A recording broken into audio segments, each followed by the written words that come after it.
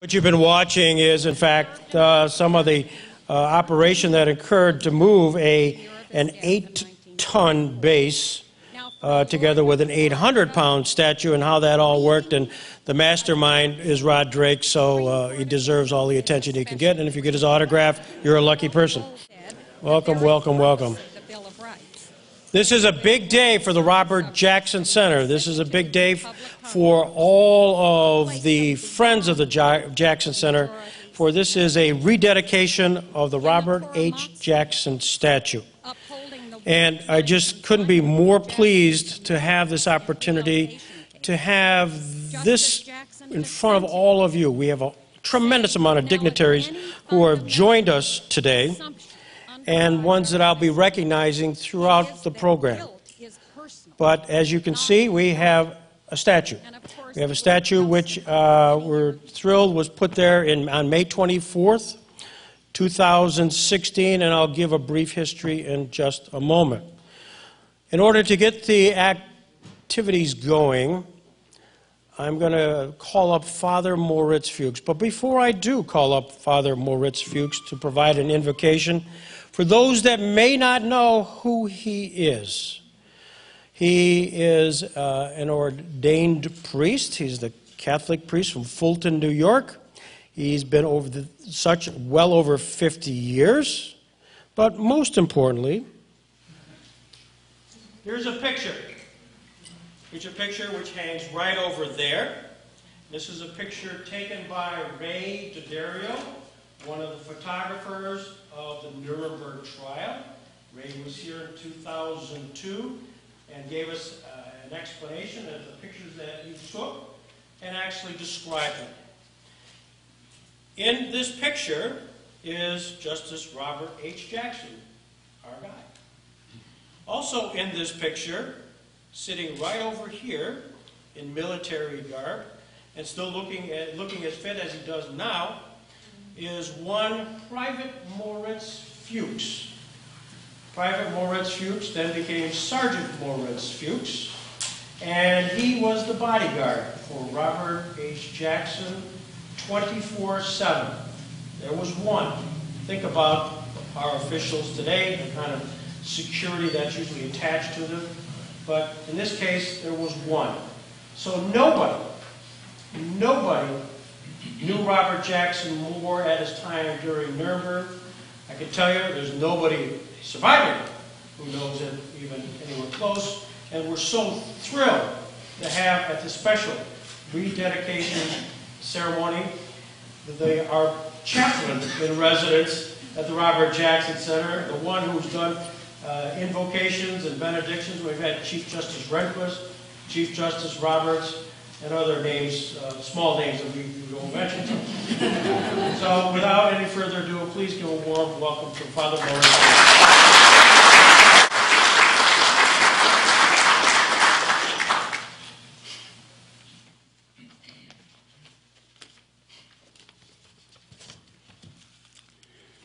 We're gathered here to honor the memory of a great man, Robert H. Jackson, noted and respected for his genuine sincerity and ability in advancing the rule of law internationally.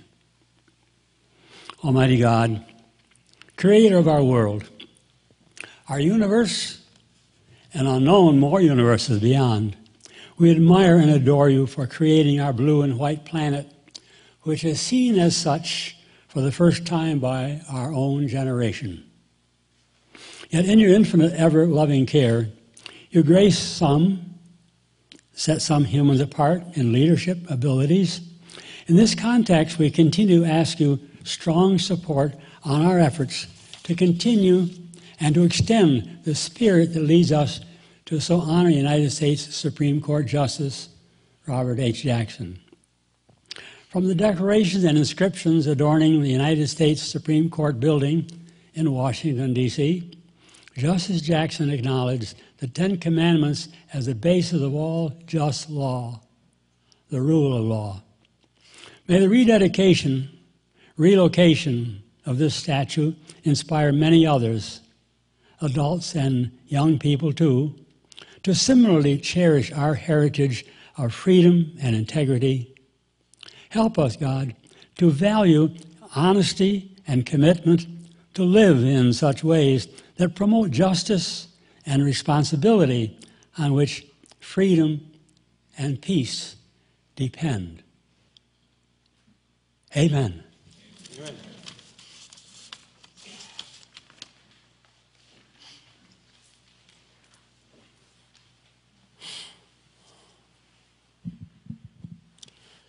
Thank you, Father Fuchs. We have so many notables in the audience tonight that if I started down the list, I would be terribly embarrassed. However, there are a few I do want to call out. And we have two special people from Buffalo today.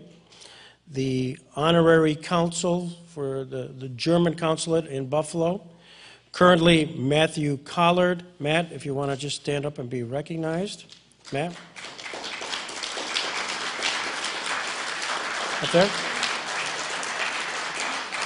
And his predecessor, Chris Coble. Chris, also here, thank you very much.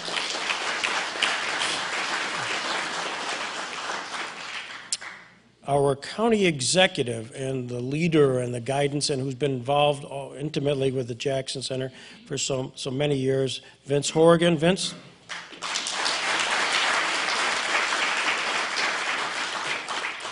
There will be a couple of dignitaries who will speak a little bit later, so I'm going to bypass them. So Andy and Jackie, I will get to you, okay, just so you know that. And I do want to call out one specific person who really helped us immeasurably in making possible the statue move. And that is Jamestown Public School Superintendent Tim Maines. And Tim, we definitely could not have done it without you. And Tim, if we recognize you. Tim, thank you very much.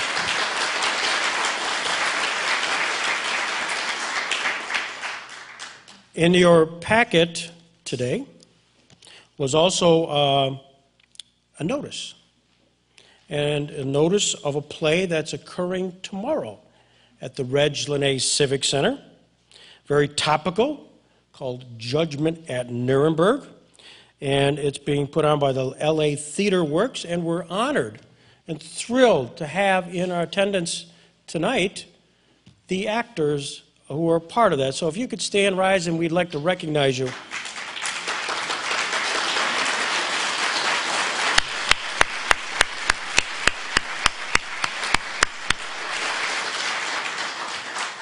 We had a chance to interview most of them yesterday after giving them a tour, and wow, are they class acts. So I highly recommend that you join all of them tomorrow. It's at 2 o'clock at the Reg Linné Civic Center. He'll be called out quite a bit, but I do want to just call out today Dexter Benedict. Dexter Benedict is from Penn Yan, New York. Dexter Benedict is the sculptor. Dexter Benedict is the guy responsible for that, or we wouldn't have had a dedication, let alone a rededication. So, and we're just thrilled that you and your wife could join us. There will be another ceremony shortly thereafter with you and Don and Christine. Thank you very much. But Dexter, I want you to stand just so they know who you are.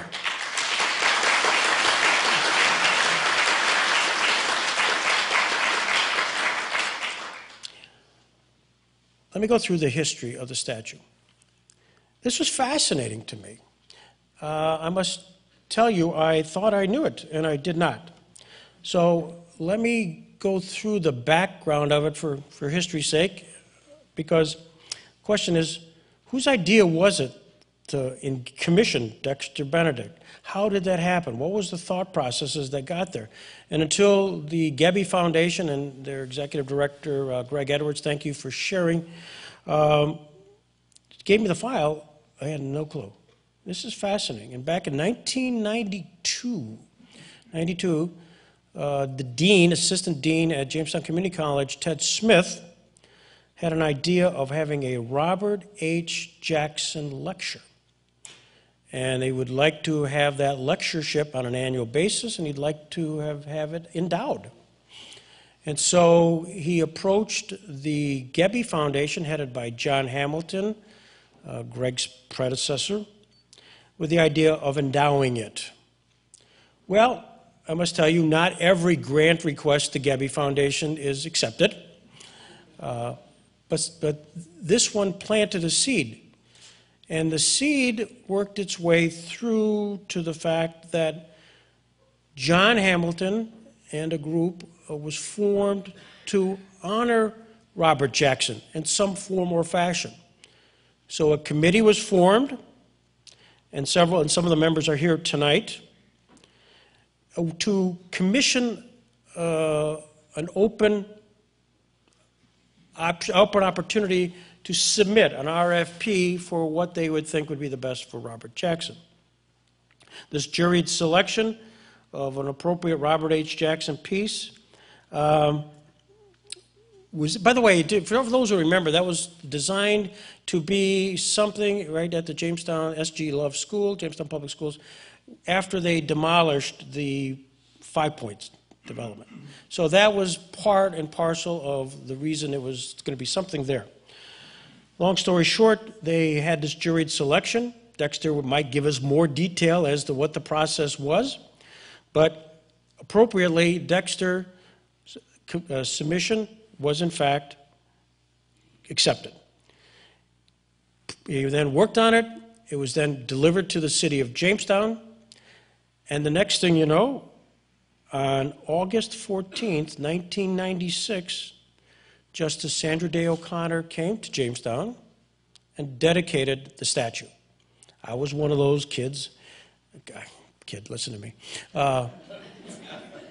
Don't I wish? Folks in there with my camcorder, my ever-ready camcorder, taking movies of Justice O'Connor, talking about a Jamestown lawyer, a Jamestown Supreme Court justice, and in attendance were the two children of Robert Jackson, Bill Jackson and Mary Jackson.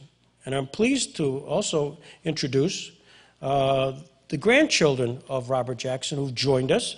Tom Loftus, right over there. Thank you very much, Tom. And Julia Craighill. So Julia, please, welcome Julia. So I had a chance to meet the siblings of Robert Jackson, and I'm thrilled that the Jackson Center has the grandchildren on our board here at the Jackson Center.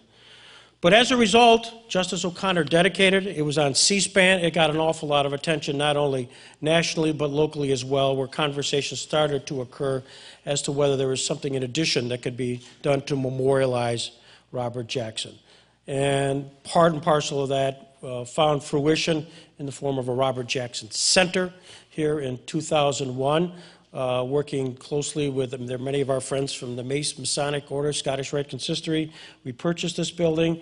We've had a chance to enhance the building over this time period, and so it becomes very much part of a community process and a community treasure. And so here we are 20 years after the actual dedication. Today, through the good encouragement of the Jamestown Public Schools, the various foundations, and a tremendous amount of people who are in the audience who assisted us financially, directly and indirectly, to make it happen so that we today can be so thrilled to have the Robert Jackson statue here. And we're equally honored to have as our keynote speaker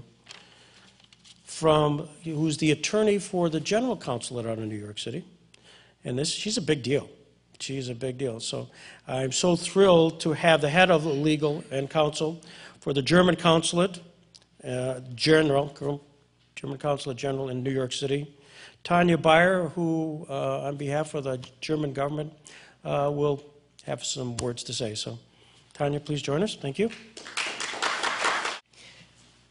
Dear Jackson family members, dear Father Fuchs, ladies and gentlemen, distinguished guests, Consul General Britta Wagner unfortunately couldn't come here personally tonight, so she asked me to stand in for her and to convey her best wishes to the Jackson family, to the Jackson Center, and to everyone gathered here tonight. It is a great honor for me to speak here tonight in front of you on the occasion of the statute unveiling, that is one statute dedication, one statute rededication, on the occasion of the 70th anniversary of the International Military Tribunal in Nuremberg, that is, to be more specific, the 70th anniversary of the principal first judgment in 1946 in Nuremberg, and at the same time the 15th anniversary of the Robert H. Jackson Center here in Jamestown. So thank you very much for having me. I would like to talk a bit about the meaning that the International Military Tribunal in Nuremberg had for Germany as well as for the world community. Of course, I am not an expert as much as John is. We will hear more specific details and more in-depth details about that later in your lecture. So I would just like to give you a general overview, really, of the general meaning of that International Military Tribunal. The formal acceptance of the Allies in World War II of Nazi Germany's unconditional surrender on May 8, 1945, marks a milestone in German history, of course. Using the words of Germany's former President Richard von Weizsäcker in his famous speech on May 8, 1985, that is on the 40th anniversary of the end of World War II, the victory of the Allies is understood to be, quote, "the day that liberated all of us from the inhumanity and tyranny of the National Socialist regime." In other words, not only did the end of World War II free the countries formerly occupied by Nazi Germany, but also the German nation itself from the atrocities of the Nazi regime. The subsequent International Military Tribunal that started in Nuremberg in 1945 played an essential role in the much-needed pursuit of justice after World War II and the subsequent rehabilitation of Germany. The United States Chief Prosecutor of the trial, Robert H. Jackson, became renowned not only for helping Germany identify those responsible for the war crimes committed by the Nazi regime in the dark years until 1945, but also for starting to reintroduce justice back into Germany. Robert H. Jackson was right when he stated in his opening speech at the trial in 1945 that, quote, "the wrongs which we seek to condemn and punish have been so calculated, so malignant, and so devastating that civilization cannot tolerate their being ignored because it cannot survive their being repeated." Jackson also emphasized in his opening statement that the Nuremberg trial was aimed at bringing the individual actors of the Nazi regime to justice rather than at blaming the German nation as a collective. The 24 defendants included many Nazi party officials as well as high-ranking military officers. They were charged with crimes against peace and humanity. However, Justice Jackson also made it clear that the trials were not only trials against Germans, but also trials in the name of humanity. The trial was the first display of Nazi crimes in public and stands as the historical starting point to analyze and overcome the crimes and thus come to terms with the past.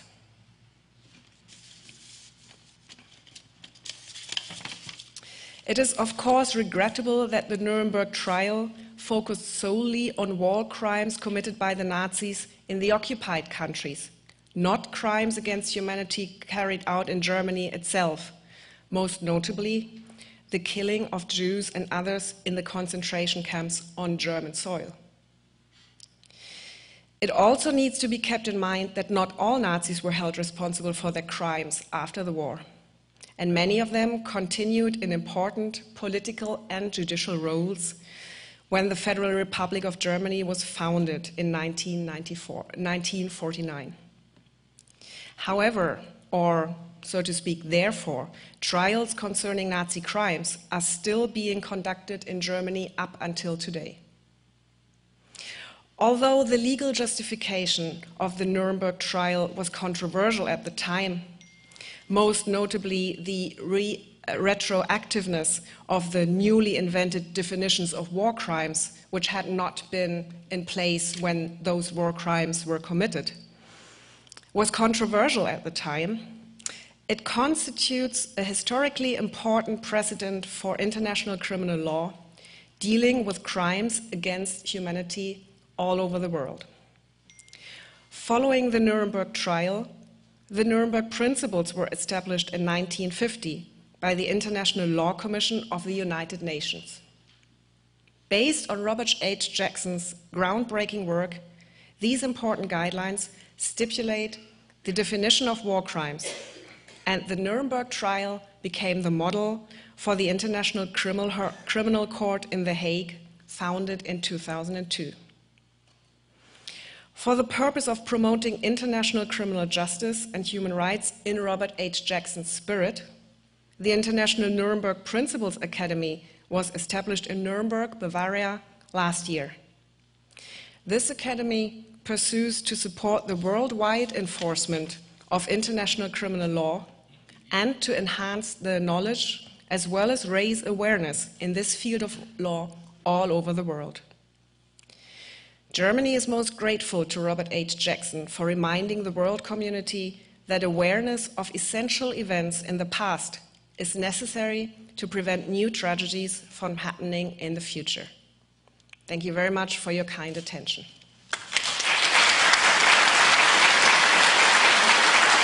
Terrific. Thank you so much.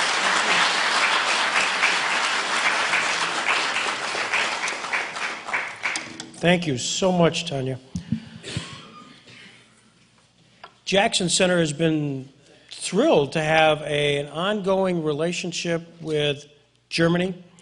We've been there several times as their guests, most recently on the 70th anniversary of the Nuremberg trial, and John Barrett presented at the Palace of Justice, as did many others.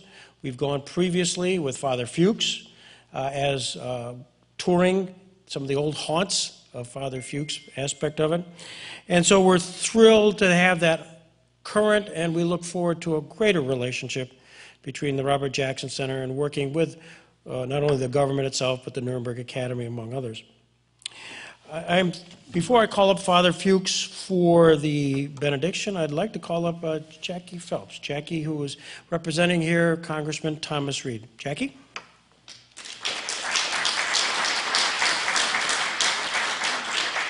Thank you. It's an honor and a privilege to be here tonight to celebrate the 15th anniversary of the Jackson Center and the rededication of the statue. Mr. Benedict, I am not an artist in any sense of the word, but I'll tell you, one thing that I think I share with the whole community is an appreciation for the work that you do. So thank you so much. Father Fuchs, thank you for your service to our country, our community, and the world. You're an incredible man, and we're lucky to have you with us today. And Tanya, I went through a bit of a slew of emotions when I was sitting down. I was a junior in high school when Chief Justice Rehnquist came to the Jackson Center. And since I had been a little girl, I had wanted to practice law and go to law school. And so when the Chief Justice of the Supreme Court was going to speak, our teacher at the time did us an invaluable favor and taught us a lesson that you go and you learn from the best. And I was able to see the Chief Justice speak, and oh my goodness, was it incredible. And in my second or third year of working for the congressman, it happened again when Chief Justice Roberts came. So I guess my point in that is this center makes such an impact on not only our community, from the students that it teaches, to the adults that it teaches, but to the world. Professor Barrett, I get your emails quite frequently, and I read them, and I learn so much. So thank you for continuing to teach me.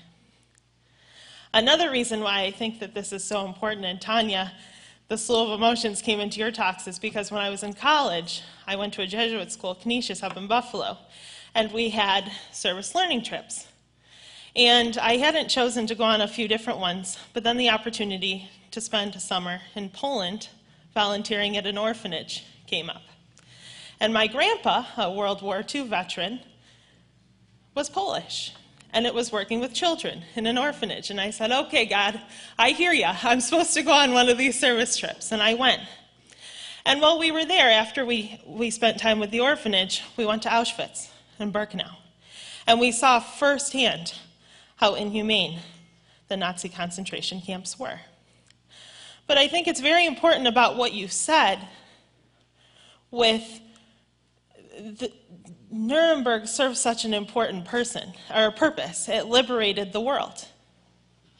And it made sure that we held those accountable for their actions, but it also taught us a lesson that that will never happen again. And this center, the Jackson Center, teaches us so much. And it teaches us that as well, with the things that we do and the speakers and the events and all of Greg's fabulous interviews. And so I guess I'm here on behalf of Congressman Reed. I usually start with that. Who is the congressman for the 23rd Congressional District, which is the best district in the country. It includes not only Jamestown, but Penn Yan, where Mr. Benedict is from. So I'm here to present on behalf of the congressman a certificate of special congressional recognition, a congressional proclamation, to say thank you for 15 years. Thank you for your dedication and your service to community. God bless you, and let's have a whole lot more, because this country and this community and this world have a lot left to learn. So thank you. Thanks, Jackie. That was terrific. Thank you. You're welcome. I'm gonna leave that there.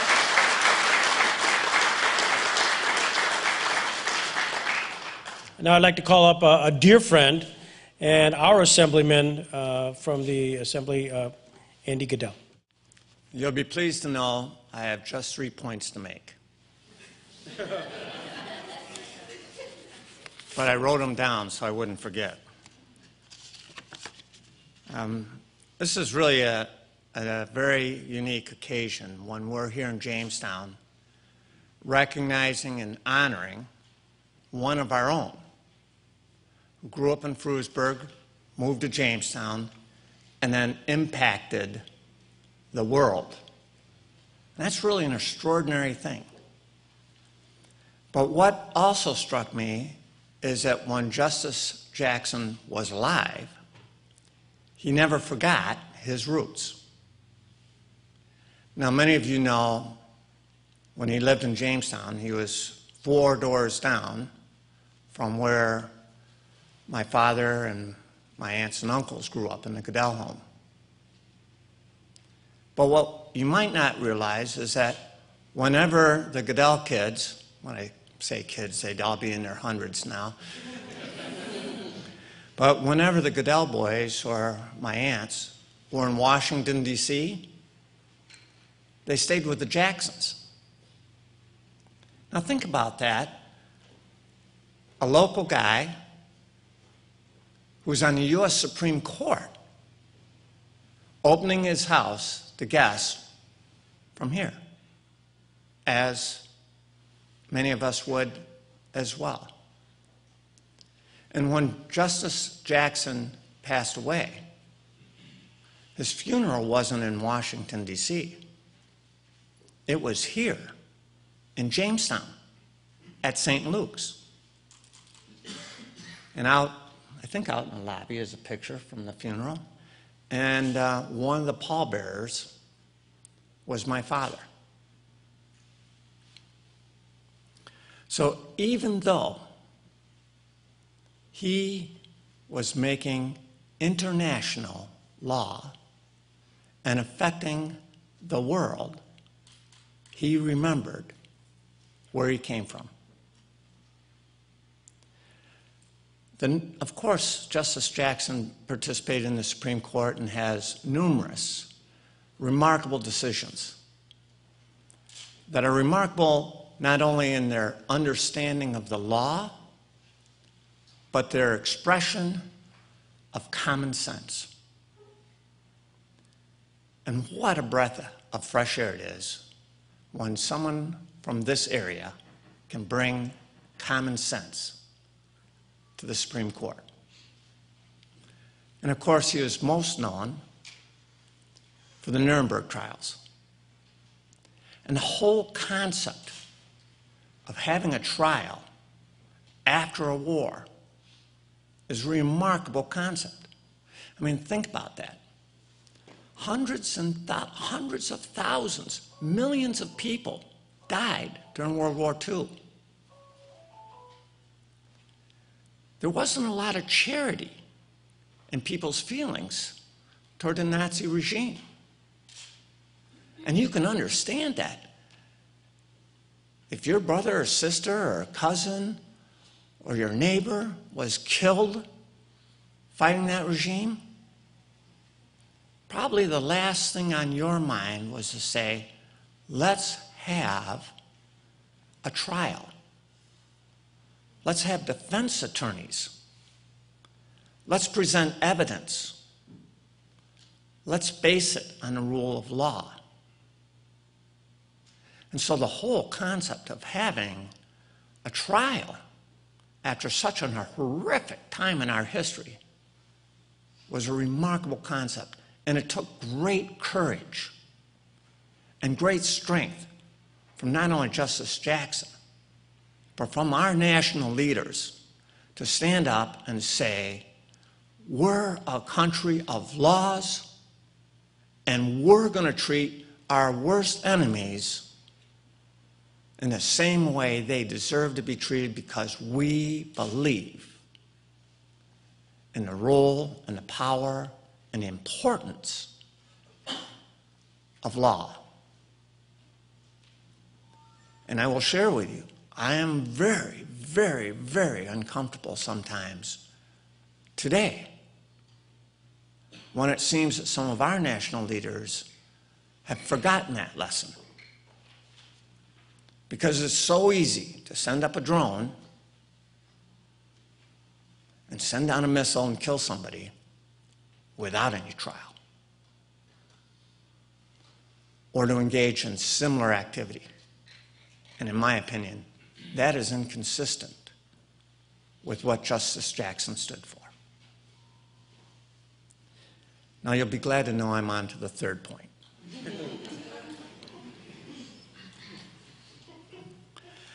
There are a lot of famous people in the world, and there are a lot of people that make a difference in the history of humanity that are never remembered, whose memories and contributions slowly fade into oblivion. And so when Greg and a number of other local people got together and began the effort to form the Jackson Center, it was extraordinarily important because it made the statement that this individual who came from here, who made a difference in the world, will be remembered. And the statute that we're rededicating is important because this statute is designed to last forever, right? This statute that we're rededicating is designed to last forever and to be a constant reminder to all of us and others that the great work of an individual who grew up here and went on to affect the course of history should always be remembered. And in honor of this occasion, it is my pleasure to bring, on behalf of all my colleagues around the state, a citation on behalf of the New York State Assembly, recognizing the Robert H. Jackson Center for 15 years of promoting the principles of justice and the rule of law as embodied in the achievements and contributions of Robert H. Jackson. Congratulations.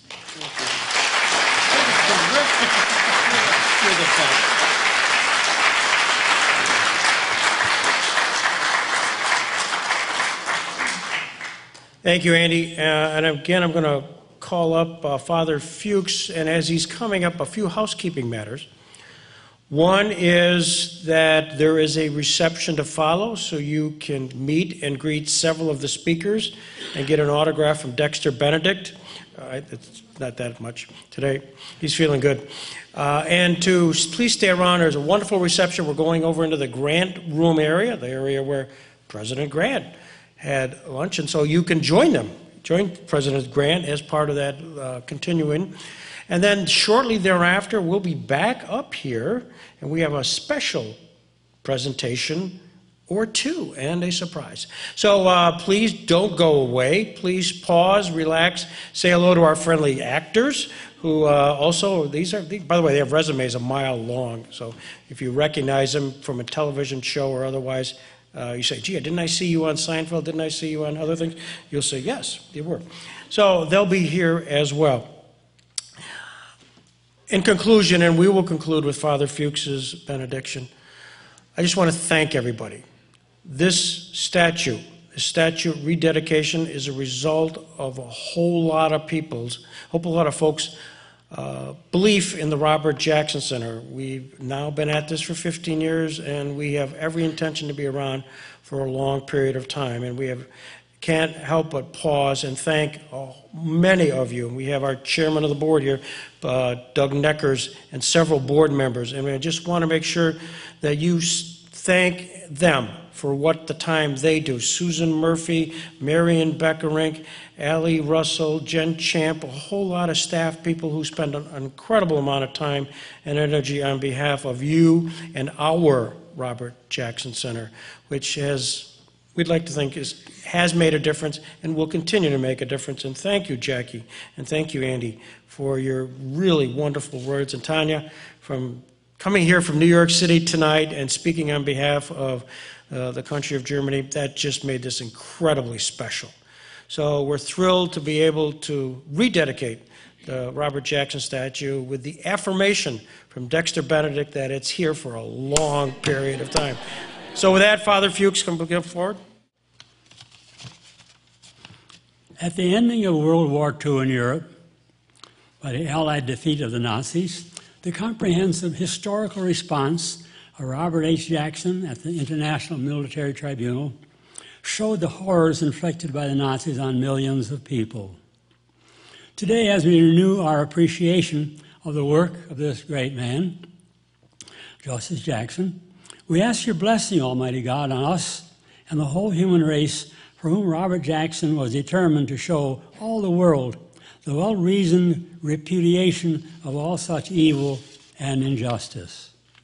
We ask you, merciful God, as we cherish the memory of this great man, Justice Jackson, to guide us in our own perilous, dangerous time, as we strive to live worthily of a heritage of freedom and justice.